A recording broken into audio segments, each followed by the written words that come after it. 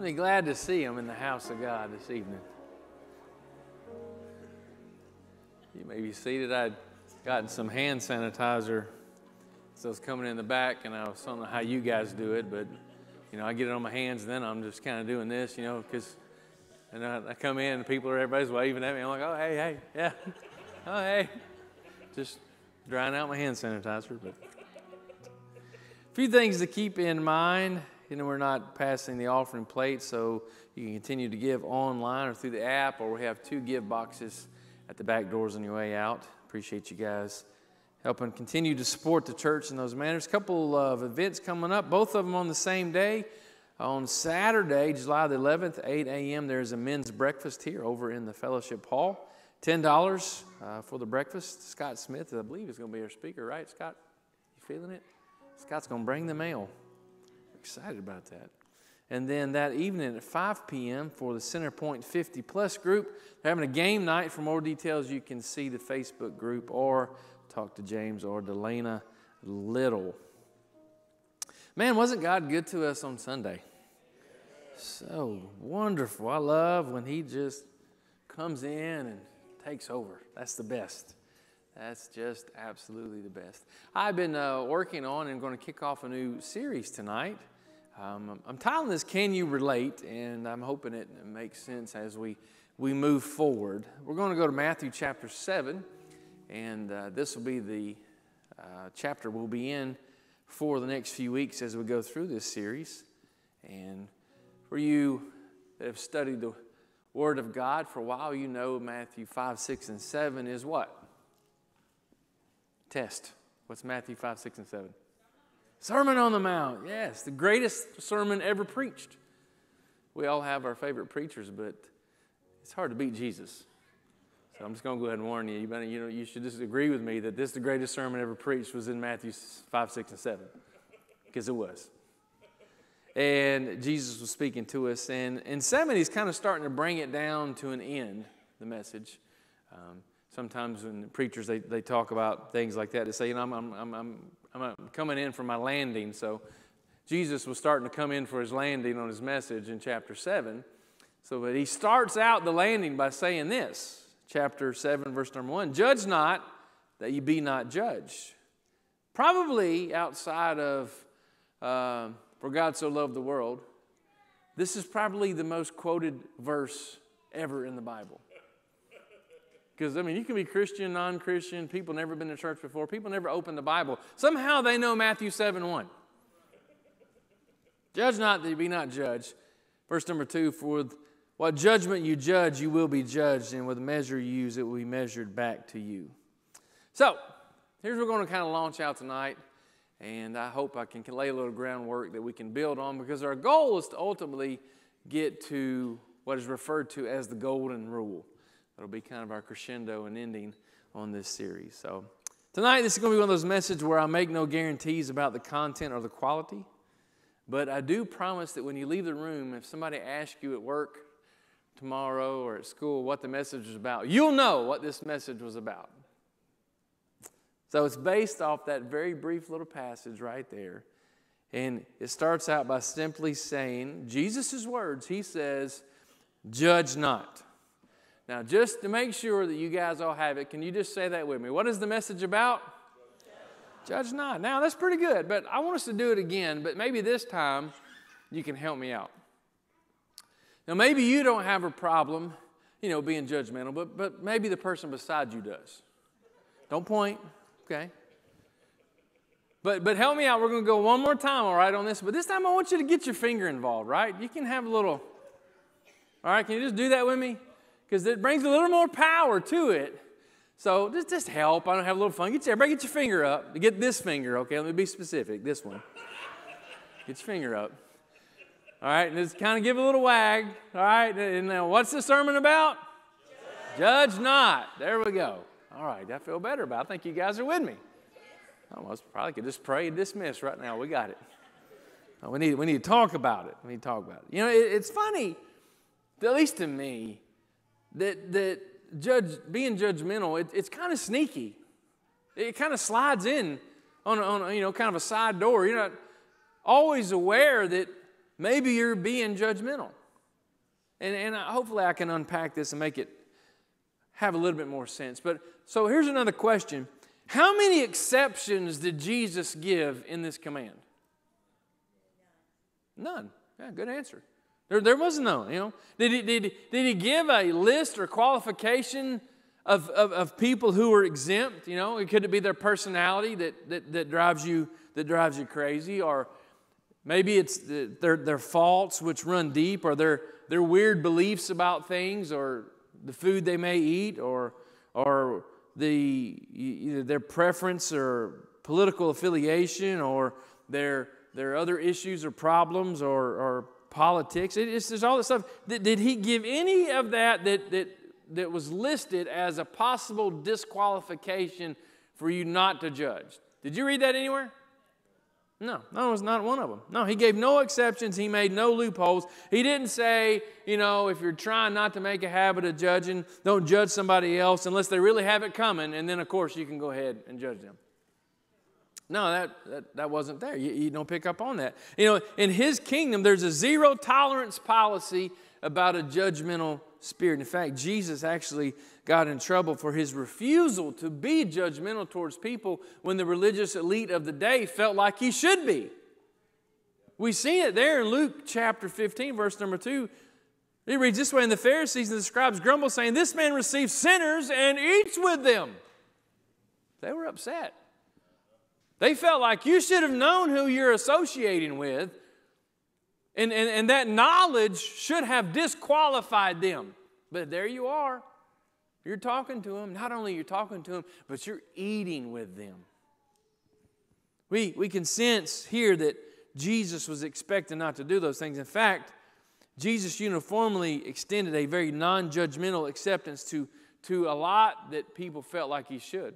To the ethnic rejects, to the religious heretics, to the pagans, to the Samaritans, to the sexually scandalous, to the corrupt, to the traitors, tax collectors, to the unclean, to the untouched lepers.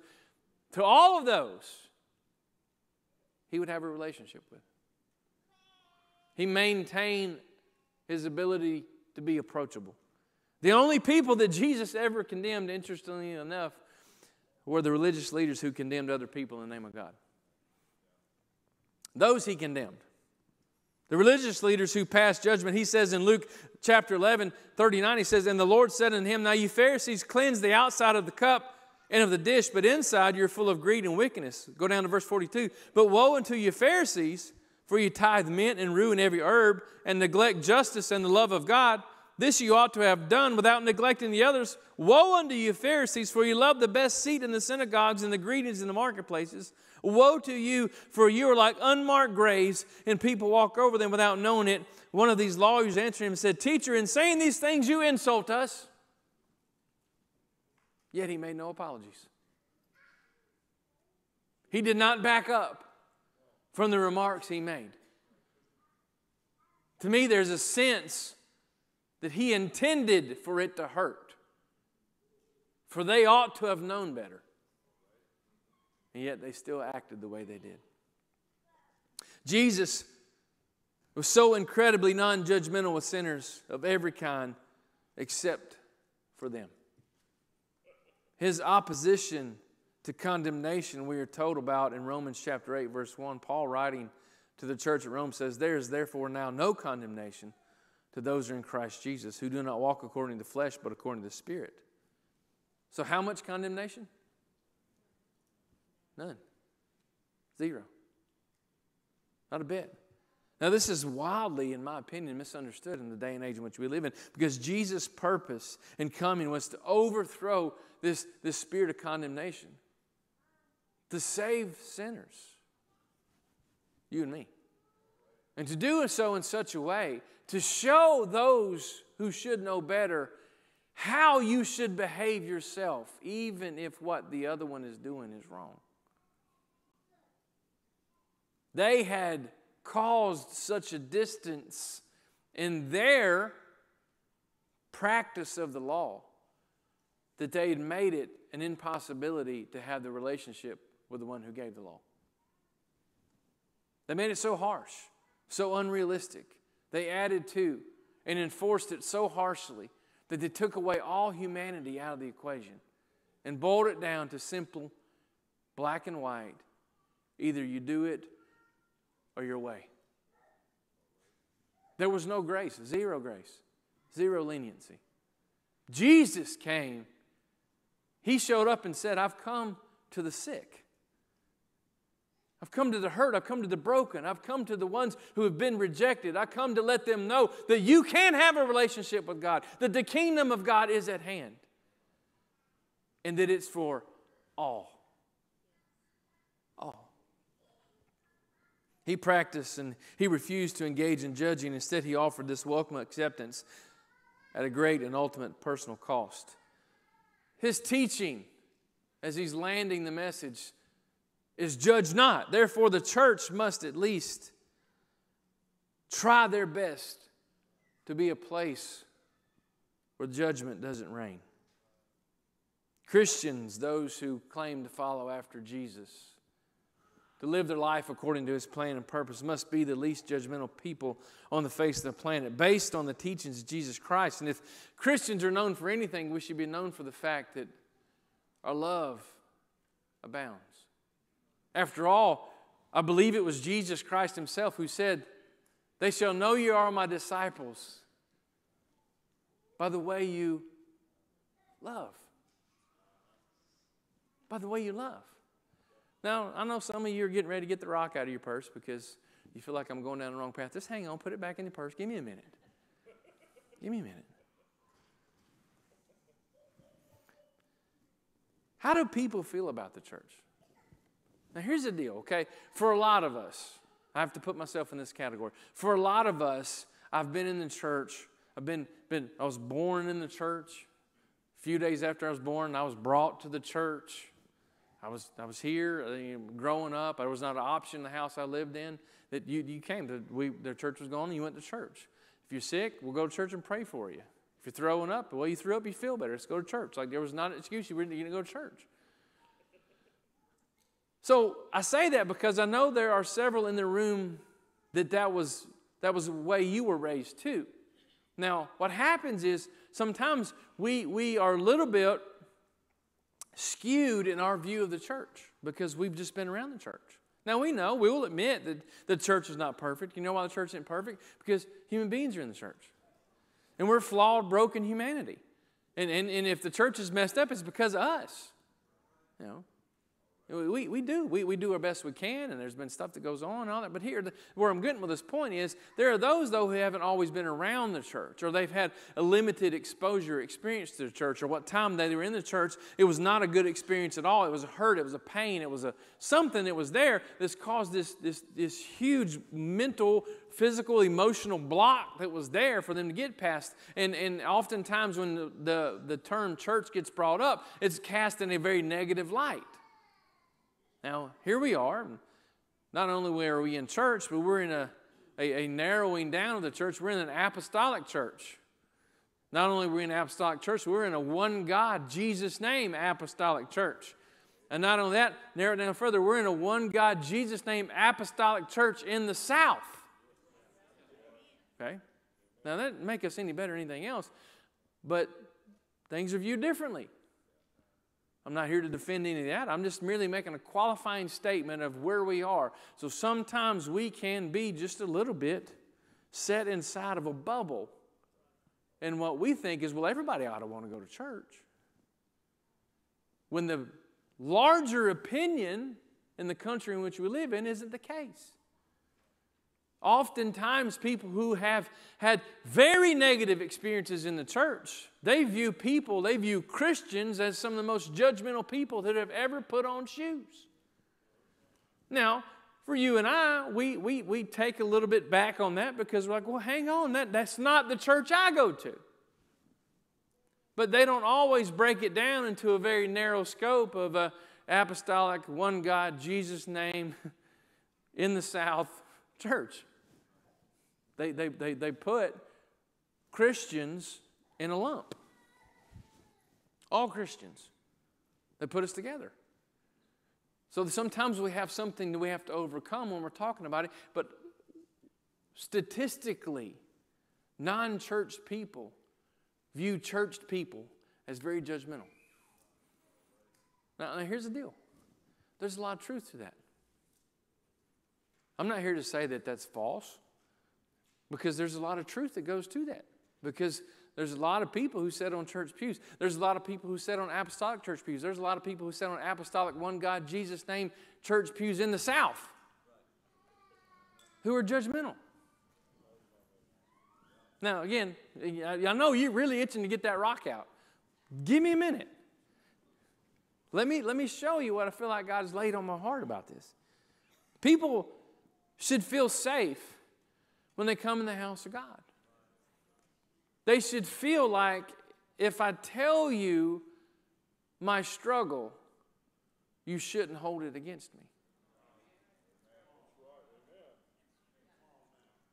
Now, how many people are thankful that you came down to an altar and you were able to pour out and confess before a holy God and He remitted and washed away those sins? How many is thankful for that? I'm thankful. Maybe y'all didn't have stuff going on in your life, but I had a lot of mess in my life. And I'm thankful He took care of that stuff for me. All right? And I'm thankful also that I was a part of a church that helped love me, that was patient with me. I'm so thankful that I had a pastor in my life who was patient with me. Now, there was times I got called into his office. Several occasions I got called into his office. And I earned my way in each one of those times. And he had some real straightforward conversations with me. It wasn't about judgment. It was about consequences of the actions and decisions I made. But I was thankful that he loved me. And I was thankful that the church loved me. But it was done in a right way. But it's not always done in a right way. So it's easy. It's easy for us to get in our little bubble and think they shouldn't lump us together as judgmental.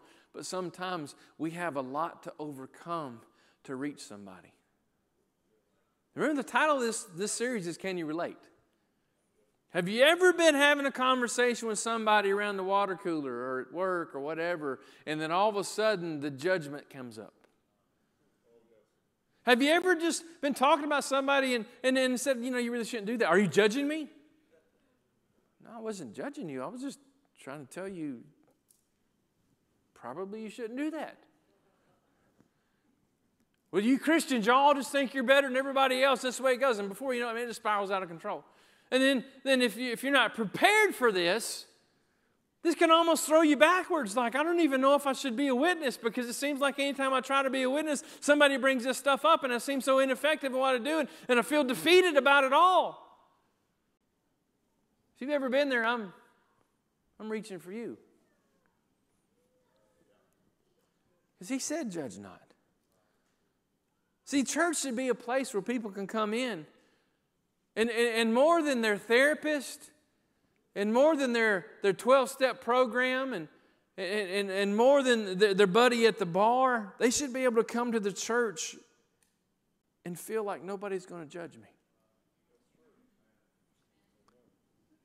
I mean, you think about it, if you're meeting a stranger, you're on a plane, you're on a bus, and whatever, you look at them there and you're making these snap decisions. I mean, they're drinking too much, they got, look like they fell in a tackle box and pulled their head out, and a lot of tattoos, and you're there and you say, well, hey, how you doing? I'm a Christian. Do you think they're going to respond, oh, thank goodness, I'm so glad I'm by a Christian right now. I thought I could have been by anybody else. They'd have judged me, but I know you won't judge me.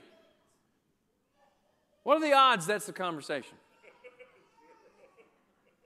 Probably slim, right? So let's be honest, okay? Let's be honest. There's a good reason why sometimes there's apprehension in people being comfortable talking to Christians. We're not doing so good when it comes to being non-judgmental. I've even heard Christians say, well, it's not about that as much as those individuals. They just don't want to hear the truth about where they are in life. Really? Really? What Kool-Aid are you drinking? It's funny to me, when I look at how Jesus reacted to those around Him, His approach was radically different. He seemed to approach with love and compassion. He seemed to have a way about him that seemingly disarmed those people. When they were there, it's like the walls came down. They didn't put them up. Instead, they came down. Something about him. Something about what he exuded. Something about his presence. Something about the way he talked, his speech, how he reacted, that caused people to feel very comfortable in his presence. Do we do that? Do we do that? Are non-Christian people comfortable being around you? Do they feel they're in the presence of someone who's not judging them? So here's the reality. Here's the truth. Not everybody was raised the way you were raised. And we got to be careful because, again, those of us whitewashed, Bible-thumping, apostolic, one God, Jesus name folks, we oftentimes have to check ourselves, or we will look at what others are doing and we're like, "What? You're an idiot. Why are you doing that? Why would you make that decision? You ought to know better." Really? Do you know anything about them? Do you know anything about their life? Does anybody even care that they're doing what they're doing? Have they ever had one person tell them you shouldn't live that way? Have they ever had one person ever even show them love? So be very careful about how you think about somebody ought to do based off the circumstances in which you were raised. Because, ladies and gentlemen, the world we live in today is so broken and so fallen and is such a moral decline that statistically you're the abnormal one. You are, not them. My wife and I have this conversation all the time. And it's like, we're crazy. I used to think everybody else was crazy, but there's so many of them out there, evidently I'm crazy. Yeah, it's kind of funny. We do that because that's the world. But our goal, our mission is to reach the world. It's to go and teach. It's to go out there and reach. It's to baptize them, to explain this whole process. But if we can't even approach them, if we can't have a conversation, what does the world think about you? What does your coworkers think about you? What does your neighbors think about you? What is their opinion of you? Do you represent Jesus in such a way that they would feel comfortable letting the wall down and talking to you? So here's the message. It's really simple. What's this message about? All right, get the finger out again. We failed that one. What's the message about? Judge not. Judge not. We must abandon the deeply rooted practice of blaming and condemning other people, even ourselves. We're living in the last days. And there's so much to be learned by Jesus. How he approached, how he lived, his message that he had, this Sermon on the Mount is so impactful in our day and age, in our human history. It's all about people being messed up and the opportunity to realign our patterns and come back into a right relationship with God. And you and I view this and understand the simplicity of it all, but the world doesn't. As we start this out, I want to start. We have to learn that condemnation is not to be about what we are. But we must be very careful because sometimes unknowingly, the way we look, talk, and act rains down condemnation on those around us. We have to be really clear. He was about judge not. So let me say a little bit about what this text does not mean. First, it does not mean that we have to give up making moral discernments or being wise. Okay? If you go into your dentist, and the dentist, you're in there, and it comes in, looks in my mouth, and the dentist is like, well, you know what? pretty good. You need to be flossing more. You know, you got a little spot back here. It's probably going to turn into a cavity. And, you know, just kind of lays it. All right, look, he's not judging. He's laying facts out. Right? He is. Now, if he comes in and he's like, you know, I've seen better looking teeth on a comb. These things are like covered in butter. It's just disgusting. I don't even put my hand in your mouth. I don't even know how anybody even talks to you. All right, maybe you need a new dentist. Or maybe you really need to brush your teeth. I don't know, something. Now, does this make sense? Like, there's a difference. There's a difference when someone is telling you the truth and when someone is beating you down. Okay? So Jesus wasn't saying get beat up about this. Okay, but sometimes you got to be true. You know, in our families and in our workplaces, in our relationships, in our home life that we have to discern right from wrong. We do. We have to train ourselves to hold people responsible for their actions, to discuss their failures, and sometimes you even assign penalties when it's appropriate, all while not attacking their self-worth. Okay? Learn how to do it in the right way. You cannot attack and forget that they are a human being and they deserve dignity. And in fact, and later on in Matthew chapter 7, he says that we should know them by the fruit they bear. Okay? So the very same chapter that starts off with judge not, we get about 20-something verses later, and he says you should know them individuals by the fruit they bear. Well, what's that about? I mean, it almost feels like you're judging when you're talking about the fruit. He's not talking about judgment. He's talking about being aware and discerning. It's obvious you have something going good in your life because of the fruit you're bearing. It's obviously something's wrong in your life by the fruit that you're bearing. This isn't me trying to tell you you're an idiot. This is me trying to tell you that something's not quite right because of the fruit you're bearing. And there's a difference. How you handle it. That goes back to learning to speak the truth in love. Because that's what the Word of God says.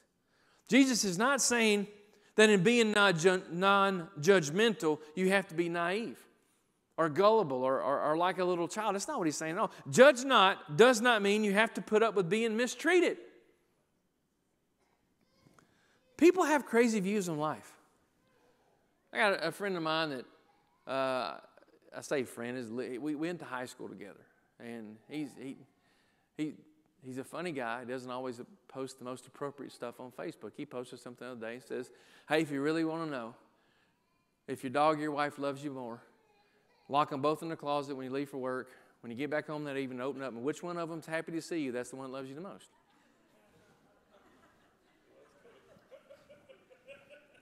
I don't know. I don't know if that's a test you should try. I'm going to tell you, I'm not going to do that. I would appreciate it if you wouldn't do that either so that we don't have to meet later. Or I don't have to preach a funeral. So that's not the idea, okay? That one's not going to work. The judging Jesus forbids means having a spirit of condemnation and rejection. It means indulging this desire I have to want to feel superior to everybody else. Because it's there. It's there. Turn to your neighbor and say, it's there. It's there. You got it, I got it, it's in there. When someone's misdeeds gets punished, there's something in you that twinges a little bit, and you're like, could have told you. Yeah. Sometimes there's something in you that's like, finally got you. I have been living obedient to the Word of God. You, rank sinner, bound for hell, have not. God got you. Now, you may never admit it, but you know. You know. There's been a moment, you probably had at least one, when it felt good. judging people in their setbacks, judging people like that. You have to be careful, because we do it. We all judge.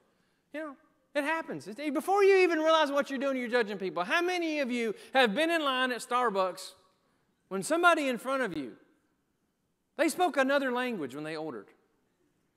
They said something like, I want an iced Rosetto 10-shot venti with Brave, 5 pumps of vanilla, 7 pumps of caramel, 4 Splendas on top with 1 extra one so it's crunchy on top of my whipped cream. And you're like, what? I just want black coffee. Non-soy, non-fat, non-fun, non-taste. And they pay $15 for that. And you're back there, you know. Don't pretend you don't. Or you been there when they biggie size everything? And you're looking at them going, you look like a biggie size. You look like a biggie size, you've been biggie sizing for a while. You know. None of us like that humility. Sometimes we like to remove the humanity side of the relationship. See, condemnation will cripple the other's soul. And it's intended to do that. We've been trained now in the kingdom of this earth to pass judgment as a way of trying to control other people and what it is they desire to do. You ever had somebody on the road beside you and you just look at them, you know you're being judged? They're condemning you, right? You just look at them, you're like, and they're just going, yeah, you know. Or maybe you're the one doing the glaring. So if judging is something the Bible generally and Jesus particularly forbids, if it's damaging other people and it corrodes our spirit, why would anybody do it? Why would anybody judge? I think the basic reason we judge is simply this, and I hope you'll give me a second to explain it. All right, y'all ready? This is profound. Everybody here with me? Everybody with me? All right, you know why we do it? Because it's fun. Because it makes me feel good for a minute. Because in that moment, I feel better about myself. Because my judgment on them lets me know at least I'm not that bad. We're judgmental towards people we're jealous of because we're afraid they might actually be having more fun than we are having. And we don't like that. To me, one of the most unforgettable portraits of judgment in the Bible is the parable of the prodigal son. In this story, the prodigal son, we know how it goes. He basically wishes his dad was dead because he wants his inheritance before his dad passes away. His dad grants it to him. He goes off. He lives this crazy life. He runs out of money. He's slopping the pigs. He's so hungry he wants to eat the pig slop. And then he comes to himself. He has a moment when he's like, you know what, I'm going to go back. My dad will just let me be a servant in the house. It's better than eating slop. I'll go back and be a servant. He comes back. His dad meets him. He comes along the way. He hugs him, kisses him, puts a robe on his back, a ring on his finger, and he throws a party, right? It's a great story. Hadn't got to the judgment part yet. The judgment part comes when Big Brother finds out what's happened. Yeah. This is when it happens. His father's rejoicing, but the older brother's upset. And he says this in Luke 15, verse 29. So he answered and said to his father, lo, these many years I've been serving you. I've never transgressed your commandment at any time, and yet you never gave me a young goat that I may make merry with my friends. But as soon as this son of yours came, who has devoured your livelihood with harlots, you killed the fatted calf for him. I mean, it's a brilliant portrait of judging. First of all, notice he says, when this son. He didn't say when my brother comes back. Right? You see the power here? Love always identifies with. Judgment always puts distance between. Always. Your son. He comes home. Also, earlier in the story, Jesus never said anything about harlots. You ever notice that? There's not one word about Jesus and his part about the harlots. But all of a sudden, Big Brother says, you know what? He's been out there with a bunch of harlots. Where's this coming from? I don't have to explain harlot, right? Y'all got that? Okay. Well, we got little ones in here. Let's make sure that everybody's getting the point. I'm afraid Big Brother felt like he was missing out. I think you see by his words that he thought he's out there having all these illicit relationships, doing everything he wants to do with whoever he wants to do it. And while he was doing all that, he's having all this fun. He's living it up. In my mind, that's fun. In my mind, that's living the high life. In my mind, that's doing the great and the grand. He's out there doing all those things. And I'm living too good to do any of that. I'm here obeying. I'm here being obedient. I'm here obeying the rules. And your son comes home and you throw him a party. To me, you can feel the judgment coming out of this because he's missing out on what he thought his younger brother was doing, when there's no record that that's what the younger brother was doing. Sometimes self-righteous Christians, and I can understand because I have that gear available if I want to use it, will just pretend we're above earthly pleasures and fleshly desires, that we're superior to all those things. And the reality is, at least for a season, ladies and gentlemen, sin is fun. That's why people do it. Greg Rochelle, he pastors Life Church, author. His quote is simply this: if sin isn't fun, you're not doing it right. Now, that's not the Bible. That's not the Word of God. That's one man's quote. But there's truth there. Sin starts out fun. That's why people do it. A lot of times religious people get self-righteous and judgmental because deep down inside they're afraid they're missing out on the good stuff. They're missing out on the fun. And when somebody else is doing it, we're like, I can't believe you'd be doing that. The truth of the matter is, but for the grace of God, you would be doing that. We judge because it makes us feel superior. Jesus invites us away from the kingdom of earth into the reality of the kingdom that he said was coming, one that was away from judging and condemning and blaming and feeling superior. So I feel like it's important as we start out this series on Can You Relate that we have to ask God to help us. Help me, God. Help me be an oasis of acceptance in a desert of condemnation. If you start where you live, how are you doing? It's a rhetorical question. I'm not asking for you to raise your hands. But how are you doing when it comes to being judgmental? With your friends, with your family, with your coworkers, with your church friends, with leadership in the church. How are you doing? Because here's the deal. When our spirit is wrong, it's easy to find the fault, and we'll talk more about this next week. It's easy to find the fault in everybody else. And never stop for a minute and really reflect. Could I be the biggest part of this problem? If I'm always looking for why somebody is not doing everything they should be doing, they're not living up to the life they should be doing, it will make me a very bitter person. And I will get consumed in my own self-righteousness, my superiority, and from my perched seat, I look down and condemn all. No, not verbally condemn them, but through my actions, through my talk, how I relate, all those things speak for me. Here's the truth. You can't stop sinning by trying to stop sinning. You can't. And you can't stop being judgmental by trying hard to stop being judgmental. It's going to take God helping you. It's going to take asking God to replace that judgmental spirit that is living inside of you with a reality-based, genuine acceptance that, God, I too am a sinner saved by grace.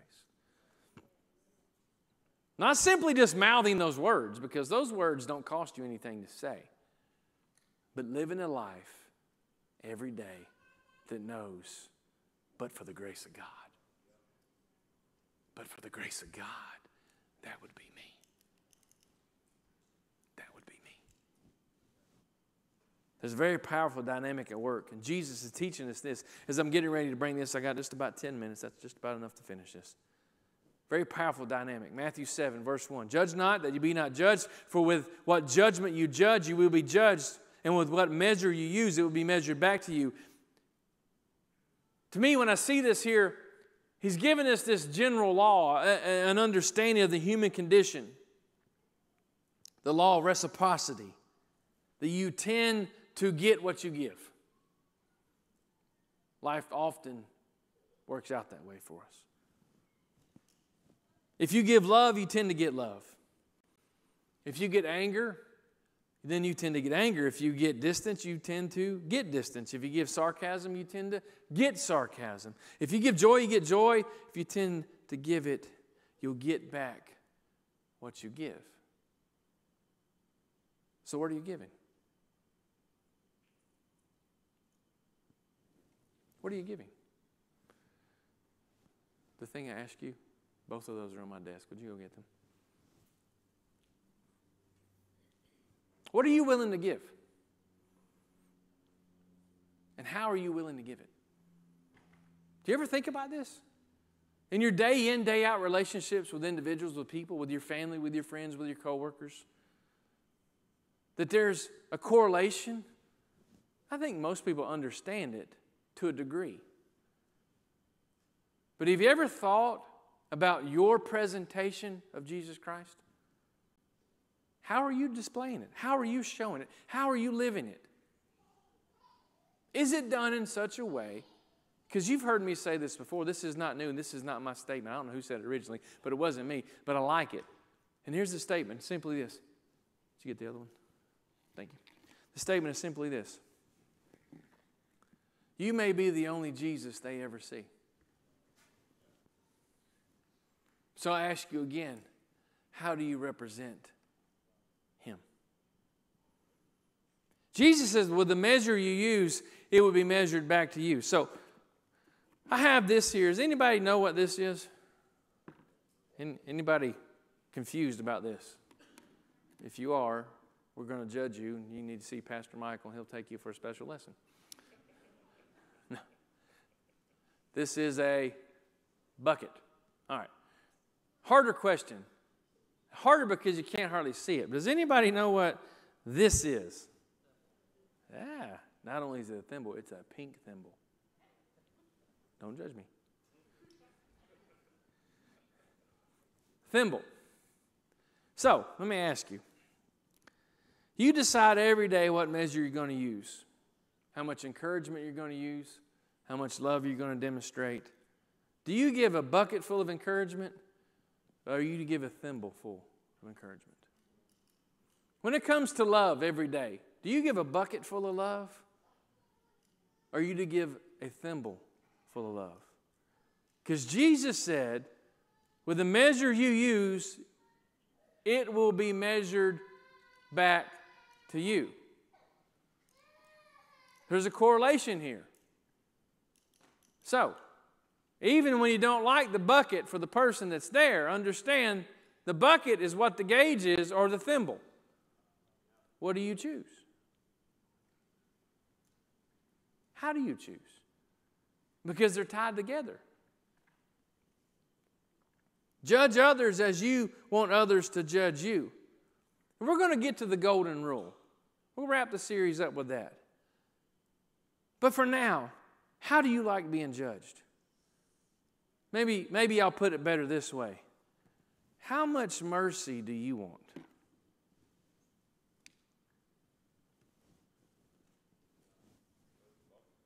You want a bucket full of mercy or a thimble full? Now, I'm going to go ahead and tell you about me. I need the bucket.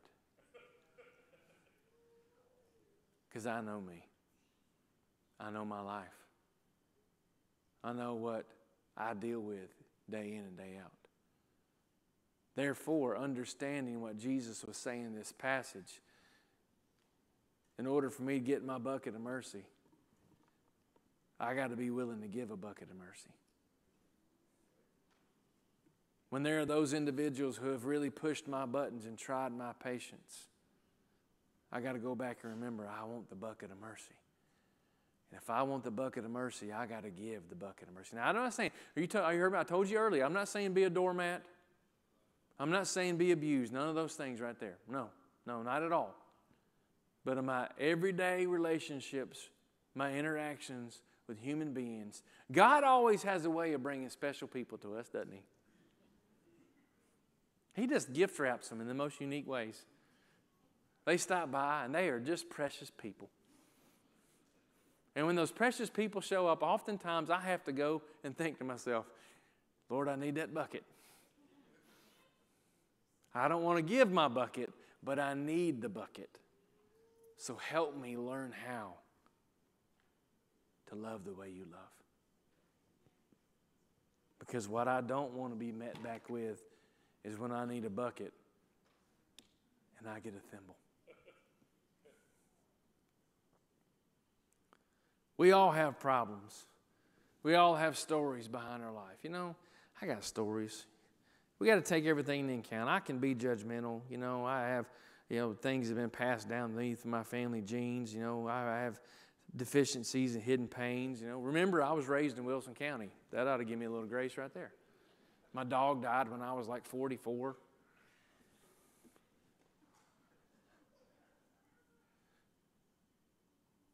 We all have stuff that happens to us. And all of it plays into who we are. Let us be mindful of those things, because with what measure you use, it will be measured back to you. Tom Watson, CEO of IBM back in the 50s and 60s, he hired a young executive, brought him in. The executive was this hot shot, was going in. He was doing good for a while until he made a $10 million mistake. In those days, $10 million was a lot of money. A lot of money to me now, just talking about it, but especially for a company, $10 million in the 50s and 60s was a lot of money. He came back into Watson's office, the young executive did, with a letter of resignation, to which Tom Watson received the letter, began to look at it, and the young executive said, I assume you're going to fire me, to which Watson replied, fire you? It just cost me $10 million to teach you something. I can't afford to fire you. Grace. Grace. After Peter denied Jesus 3 times, failed him at his moments of greatest need, when Jesus was on the shore that morning cooking breakfast, Peter went back to the only thing he knew to do. Jesus called him back out of that boat and looked at him and said, Peter, do you love me? Lord, you know I love you. Feed my sheep. That beautiful moment, that special, intimate moment right there. Let me ask you something.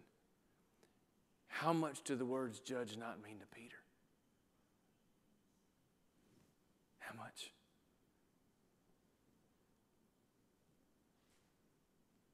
How much do they mean to you? That day, that night, that evening, wherever it was, when you fell down and you cried out for mercy and mercy met you. How much do those words judge not mean to you? Sometimes you need to be mindful and remember the moment when mercy met you at your greatest need. When someone who's pushing all the buttons you got and your temptation is to get the thimble out. Or to just write them off altogether. Maybe you need to go back and remember the night mercy washed over you. For with what judgment you judge, you will be judged. And with the measure you use, it will be measured back to you.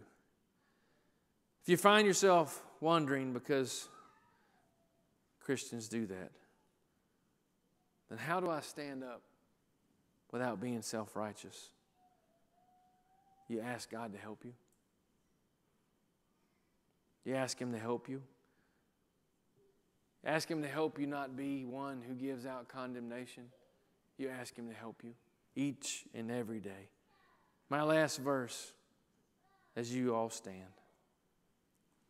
Romans 8:1. There is therefore now no condemnation to those who are in Christ Jesus, who do not walk according to the flesh, but according to the Spirit. We don't receive condemnation from other people if you no longer learn to let it in. It's a choice you make. For in Him, there's no condemnation. Now, we still have to receive feedback. You know, if your boss says to you, your work on this project was not satisfactory and it didn't work, you can't say, you may condemn my work, but the Bible says there's no condemnation in Jesus, therefore you cannot condemn me in this. You're probably going to get fired. Because that's not what that verse is about. We still need feedback. We need critique. We need criticism with humility. But that's not condemnation. We're going to go deeper next week. We're going to look at maybe what is the most powerful prayer a human being can pray. But as we end this tonight, as we ask, how can we set aside all the judgment? How can we learn to offer love as individuals? How can we learn to create an atmosphere where people can come into this church and they feel so much love and so much acceptance that every wall they've built up simply falls to the ground so that the love of God can reach them? See, we have a good church. We do. I'm so thankful for each and every one of you doing your part. But we can still go further. We can get to the point that the moment they pull in the parking lot, they just know this is home. This is home. That when they walk in those doors, everybody's smiling. Everybody's got their hand out. Everybody's welcoming them. Why? Because we're not judging you on how you look. We're not judging you on any kind of criteria other than the fact that you are a child of God. And here's a place where lives are put back together. And people can discover what it is that God has for them. If we get here, we begin to experience a new level of joy, peace, less worry, more encouraging. We become blessed, but we also become a blessing. Will you pray with me? God, I love you and I thank you for your word and the truth that is in your scriptures.